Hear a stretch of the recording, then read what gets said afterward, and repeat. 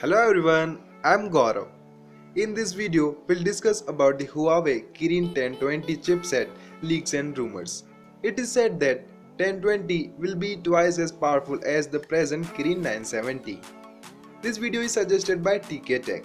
Check out his channel to get all the information about the upcoming smartphone as well as all new gadgets and their features and specification too. And also, he shows us the easiest way possible to solve our PC problems. I have given link in the description and you can go out there and check out his channel.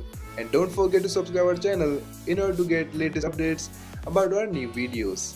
And let's get started.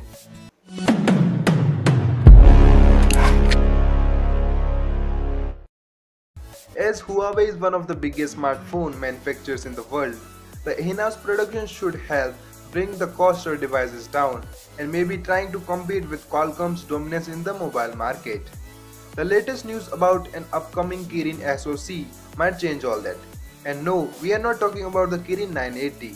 With its newest high silicon 970 chipset, the company gets closer to Qualcomm's top shelf chips, but still, the Kirin 970 isn't on the par with the Snapdragon 845 in the terms of raw performance, although it brought world's first AI chip on the board.